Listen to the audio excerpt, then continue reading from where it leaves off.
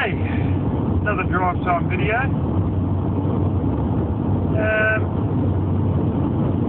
Skimming along the road now.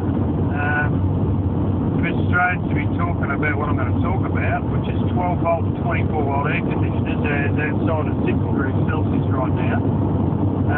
But anyways, let's talk about it. Now, 12 and 24 volt air conditioners, you may go, what do you mean? They don't have them. They don't exist. They do. You got to look. And you don't go looking in your local run-of-the-mill automotive store, your electronics store. You're not going to see them there. Where they are, they use them in split the cabs off semis, as we call them over here. You might call them tractor trucks. We call them semis. The truck and all, it gets called semi. But basically they have these little cabins on some, not all of them, some of them. And basically it's a little bed, you're sleeping there overnight. There's probably people watching who have slept in it. They may know where all this is headed. What it is, when you get these sleeping cabs, if you got your wits about you, or you know the bloke who builds it or whatever knows about it, you've got an option to have a 12 or 24 volt air conditioner. Now, many people may know about the diesel heaters you can get for them. And there are also some diesel-powered air conditioners that use a single-cylinder diesel engine that runs a compressor for the air conditioner.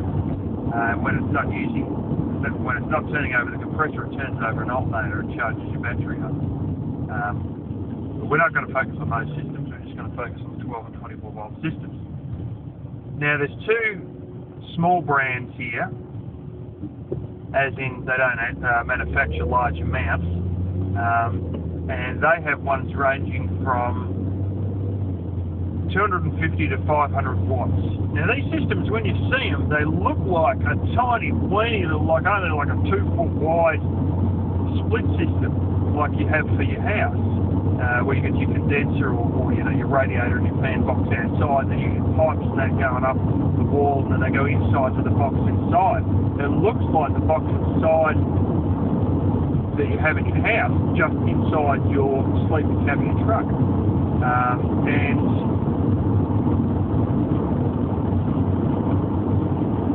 And basically,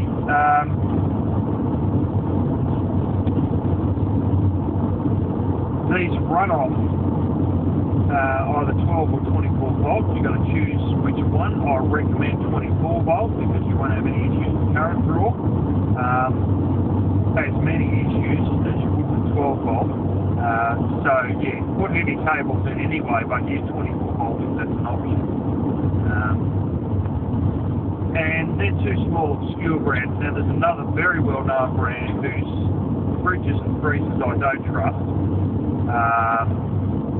Like about 1/3 of their fridge and freeze buyers. But they are a large company, well-known around the world that does make these. And I'll show a video whereby I've got their catalogue up on my laptop screen. I'll scroll through. And their Waco, which has since been bought out by Dometic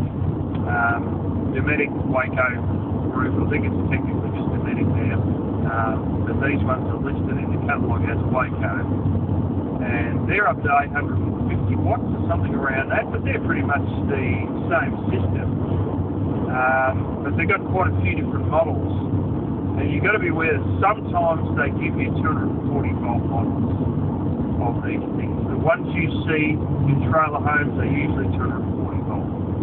Actually, they're almost exclusively 240 volt. But having said that, truck ones are often 12 volt or 24 volt. They've got a hell of a draw, so you're going to need more than $5 worth of solar panels to run these. So you're really going to need a decent amount of solar panels.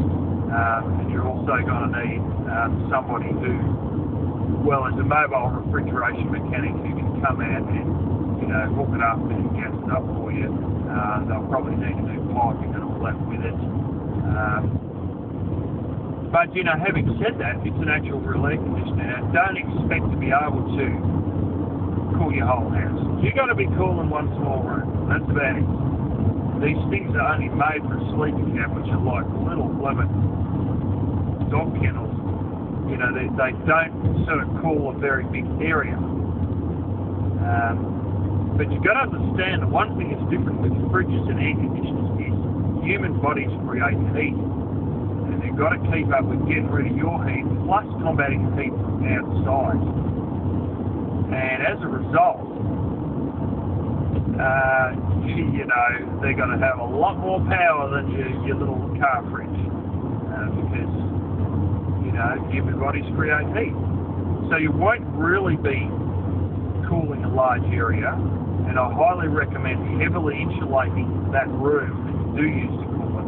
But, you know, if you've got a baby and it's sick and hot and, you know, you got one of them, at least you'll keep the baby from getting, you know, too worried, dehydrated, whatever. I know that people live without air conditioning and had babies before, but this is one of the things, if I ever have a kid, that I'm going to be sort of worried about is, you know, keeping the kids cool enough in hot weather. So yeah, that's an option.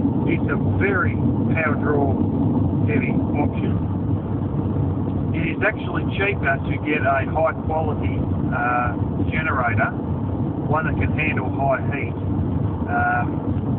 which I frankly am having trouble finding one that really handles the heat like we get it here. We get 45 degrees Celsius here, no worries. And I've come across some generators which are good brands. Was the one I was looking at the other? I can't remember. They're telling me you'd have to go to 40, and I thought, well, that's it, not buying that one. But you probably, it'd be better to buy an air conditioner, normal mains one outright, and get a generator. For your money, that's the best option. But for those of you who are planning some colossal solar system that'll just about, you know, power half a town, you know what I'm saying, you're getting something that's kilowatts worth, you know, 2-3 kilowatts or bigger, then your 12 or 24 volt air conditioning may be a very good idea. So I just sort of throw that one up because it's really, really not understood by the general populace. Even, you know, a lot of people just absolutely do not know these things exist. And yet here they are, Dometics whacking them out one after the other, you know. And initially I only thought there was these two minor brands in Australia and that was it. And then after a lot of banging around on the internet, I found no, Dometics got an entire catalogue with all these different ones. And yes, half the catalogue are mains powered, but the other half of the catalogue are 12 or 24 volts. So I thought I better bring that up because I don't think it's very widely understood at all. So there you go. That's